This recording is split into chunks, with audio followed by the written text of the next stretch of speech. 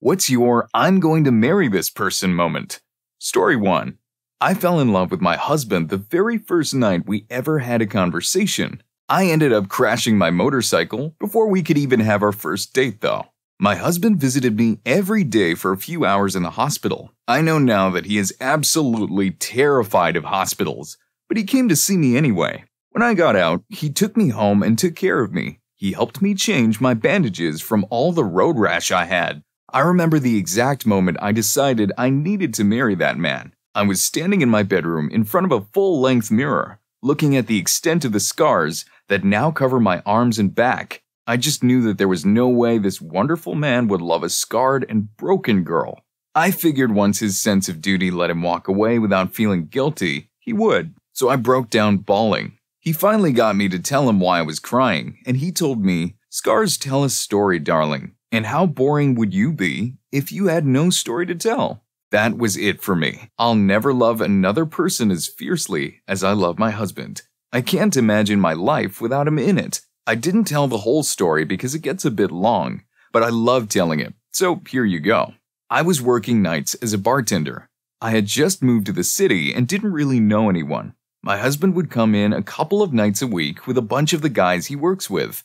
I got to know them a bit, but my husband never said a word to me short of a drink order. Then, on an incredibly slow, rainy night, he was sitting at the end of the bar with his shirt sleeves pushed up the way they always are. He asked me about the book I was reading when he came in. I figured this giant construction worker was just going to tease me about being a bookworm, but it turns out he reads more than I do. We talked about books, then our lives, hopes, and dreams.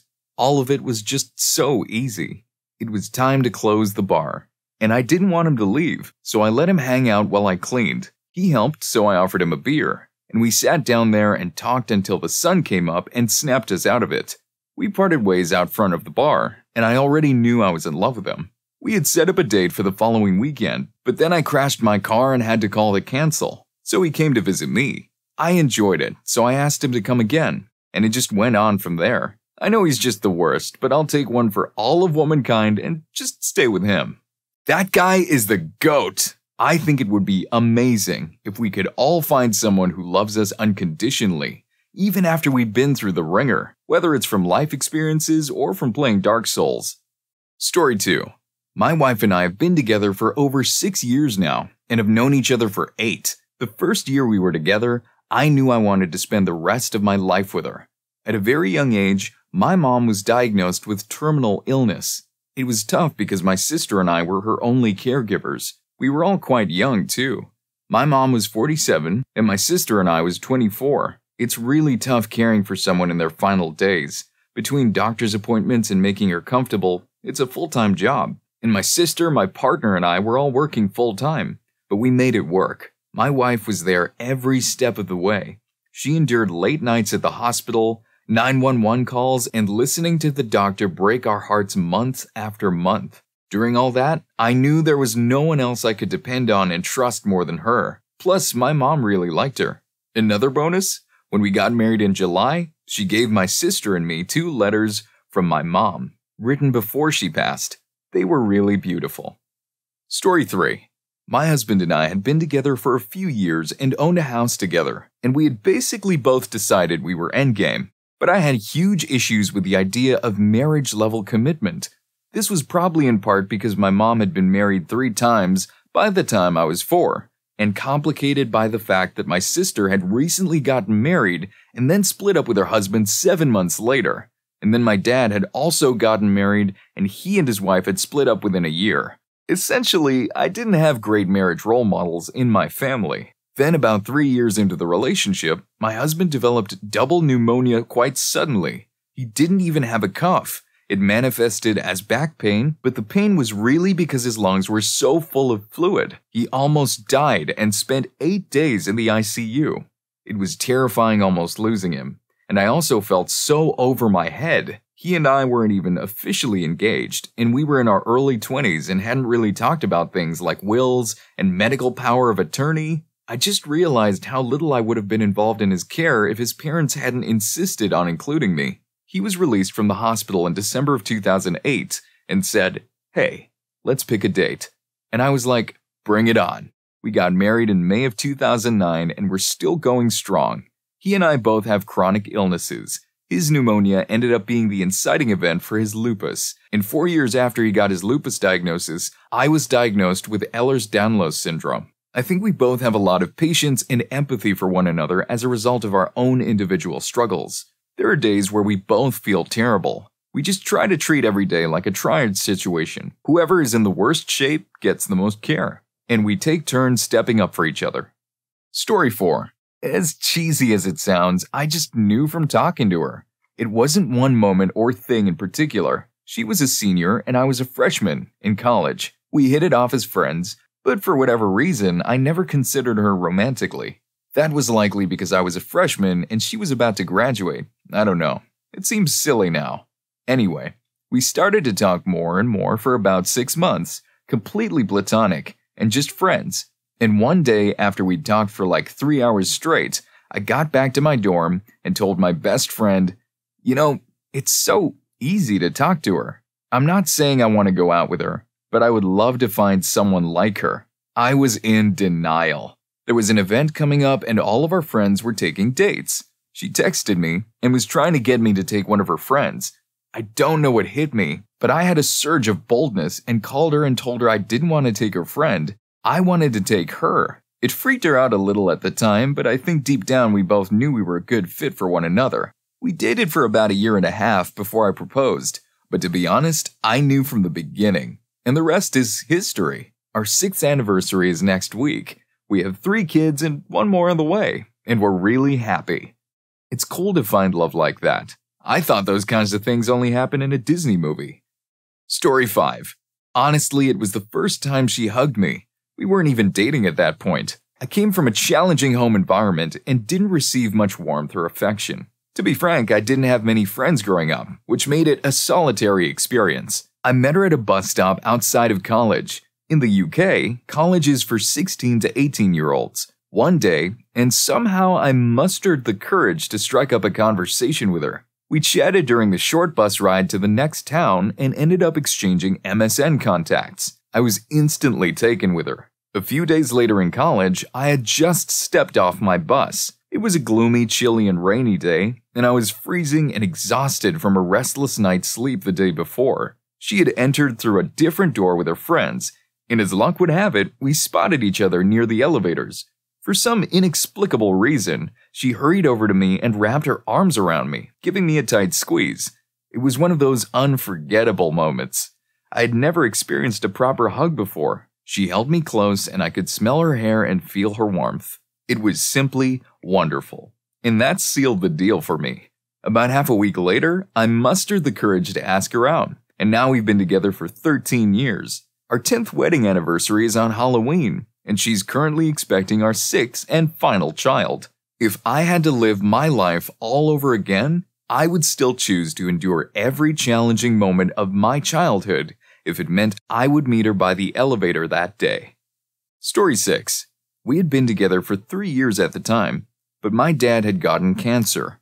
After a few rounds of chemotherapy, they were ready to remove the sarcoma in his leg, but the surgery was very complex, and the only hospital that would perform the surgery was 4 hours away from me.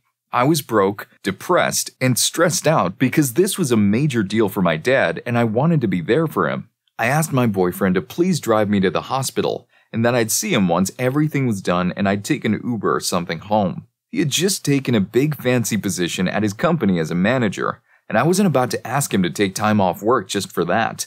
He said okay. The night before the surgery, I was packing and to make conversation, I asked him what he was playing, because he was using his laptop and I thought he was playing a game. He responded that he had just booked a room in a hotel down the street from the hospital, where my dad was going to be. He took 4 days off work to be there with me and paid for everything I needed, like food and stuff, so I could save my money for the next month's rent. I promised to pay him back, but he refused. I knew I loved him, but that night truly cemented my desire to spend the rest of my life with him. It was a very dark time in my life, and he just made everything so much better. We've been engaged for a year now, and we have 3 cats. I couldn't be happier. Story 7. In 2016, I had to undergo a 13-hour surgery. Finally, I got to go home after spending 4 days in the hospital, and I had to take 2 months off work to recover, followed by another 3 months of restricted duty. I had wounds that required constant care and drains that needed to be tended to and emptied daily, and initially, I was so weak that I needed assistance to stand up in the shower or sit down on the toilet. I even had to sleep in a recliner during my recovery. It was quite a lot to handle. At that point, we'd been dating for about 2 years, and the way he handled everything was incredible. He wasn't disgusted, or at least he didn't show it, and he displayed patience, care, kindness, and gentleness. He stood by me at every single appointment, both before and after the surgery. He would wake up in the middle of the night to make sure I took my pain medication, and he even acquired a set of 2-way baby monitors so he could hear if I needed anything. Even my own mother struggled to grasp my limitations and difficulties, but this guy stepped up and did what needed to be done. And let's not forget, he could have walked away at any time if he wanted to. A month after my surgery, I decided to pop the question and asked him to marry me. I figured we'd already been through the in-sickness part, and I wanted to be with him through all the rest of life's adventures. Just 2 weeks ago, we celebrated our first wedding anniversary. You know you've found the one when you get through the tough times and cuddle through the good. Did these stories make you want to find your soulmate ASAP? Then hit that like button and subscribe to my channel for more entertaining videos. Story 8. I had constant anxiety about my student loans and one genuine panic attack about what I'd do if I didn't get into grad school. My bachelor's degree is pretty useless. One day, I finally got that coveted "congratulations you're in" email from the school I wanted, and I had to tell my then-girlfriend in person. Without missing a beat, as I told her, she lit up, kissed me, and to my surprise, she pulled a bunch of pre-wrapped gifts from her bedroom closet. She had bought me a bunch of gear: hats, gloves, hoodies, car stickers, etc. for that school. My voice cracked and I choked up and asked what she would have done if I hadn't gotten in. She just said, "I didn't have a plan. I always believed you would. I always knew you were good enough." Cue the onions. I didn't have doubts before that, but that made up my mind. She went on to be my absolute rock through a doctoral program and beyond. This woman is better than I deserve. Story 9. My significant other and I both experienced family abandonment, leaving us with no one. Our first date happened to be on Thanksgiving, and spending that day together sparked an instant connection. It was like finding someone who truly understood our pain. We faced some significant life challenges, from dealing with her former roommate in court to experiencing homelessness. Our lives took some crazy turns, but instead of falling apart, we grew closer. One night, after losing almost everything, and a few drinks in, she rested her head in my lap and casually said, "You know, life is getting pretty wild. How about we tie the knot?" I couldn't help but chuckle at the unexpected proposal. However, when I looked down at her and our eyes met, I knew it was the right decision. Both of us had endured a history of turbulent relationships, making this our first genuinely positive connection. It's been 2 years since we got married, and I've never felt closer to anyone. I love her deeply. Story 10. My wife and I started out as friends. As our friendship evolved into something more, I hesitated a bit at first. Deep down, I knew that if I entered into a relationship with her, marriage was on the horizon. She's just an incredibly kind, caring, and wonderful person, and I was certain I'd end up with her. Going on an actual date felt almost like asking her to marry me. At least that's how my internal dialogue saw it. She stood by me through deployment, and as soon as I returned, I proposed to her. We've been married for 4 years now, with kids, a house, a dog, and the whole package. It truly is like being married to my best friend. Story 11. When we first started dating, I was terrible with money. I wasn't in a lot of debt, but I was really far behind on it. Like 4 car payments behind, no savings, had trouble buying dog food, etc. Eventually, I just broke and sat her down explaining how bad I was with money, and told her that I'd understand if this was a deal breaker. I then asked for help and handed her my paycheck. If she'd teach me then, I'd learn. Without hesitation or asking more questions, she helped me write out a plan. She dipped into her own savings to get my car payment caught up. She held me accountable for everything. Nearly 5 years of marriage now. With her help, but also my own hard work, my credit score went from 490 to 752. We have savings. I don't fear my debit card getting declined. I answer my phone because I know it isn't a creditor. I have a wife who I know has my back, despite my flaws or mistakes, and has no problem helping me become better. I always knew I loved her. It was seeing that she had zero fear of using her own money to bail me out of a problem that showed me she already planned on being with me long term. Well, it's good to have someone who's always there for you, even when you're broke. Story 12. As cliche as it might sound, my husband had a love at first sight moment when we first crossed paths. He literally stumbled over his words, forgot his train of thought, and all he could manage to say was, "Your eyes are absolutely stunning. Can I get your email?" It's for the club, not for me. We were in college and he was helping out a club at a table when I approached to learn more about it. At that very moment, he knew he was going to marry me, and he still swears by it. For me, it took a few months after our initial meeting, and I couldn't pinpoint a specific thing that made me realize it. I just knew deep down that he was the one for me. We've been together for almost 6 years and recently celebrated our first wedding anniversary. My favorite thing about us as a couple is that we never have arguments. We're completely honest with each other. We have profound respect, and laughter is a constant. The humor is my absolute favorite part. I guess it's the combination of all these things that made me confident we were meant to be together. Story 13. I didn't even know I wanted to have an actual relationship with him. He's 8 years younger, and I was newly single. I thought it would just be for fun, and the dark clouds came, as they do. I had an issue with bad anxiety attacks brought on by my ex. He drove to my place almost an hour to run me a bath, wash my hair, and just give me that TLC that I wasn't giving myself. That was the moment I wanted to let down all my walls for him. I knew as he wrapped my towel around me. He had many opportunities to leave, to just dip out, and I would understand. But he got more involved. He never judged. He was just my best friend. He is a blessing in my life. Story 14. My now husband and I have been dating for maybe 3 months when I came down with the flu. I mean, the worst sickness I've ever had in my entire life. It was a truly miserable experience. And this man, this incredible man, stayed by my side the entire time. He fed me, helped me wash up, emptied my buckets, cleaned the bathroom, laid in bed, and held me while I was feeling quite unwell, rubbed my back, and generally did whatever he could to make me as comfortable as possible. He even kissed me on the lips. That's when I knew he was the one. We've been married for 4 years now, and I couldn't be happier. He's an amazing man who still takes excellent care of me when I'm under the weather. Story 15.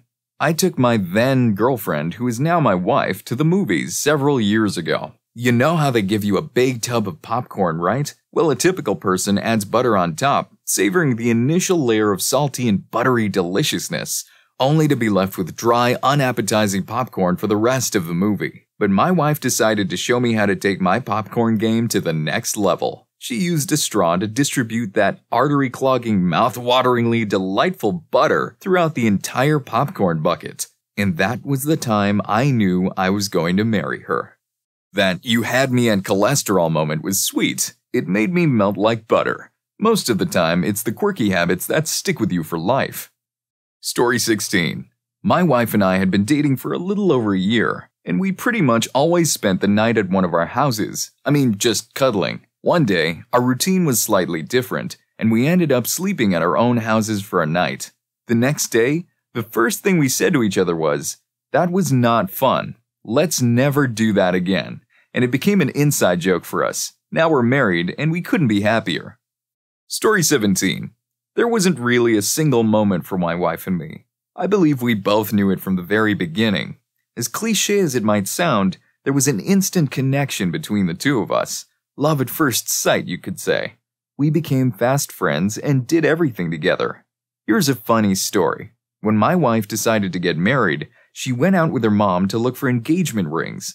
She came home that afternoon, showed me a picture, and told me the price. Little did she know I had plans to propose to her in a month, with an elaborate plan all throughout. But that plan went out the window in just 30 seconds. Story 18.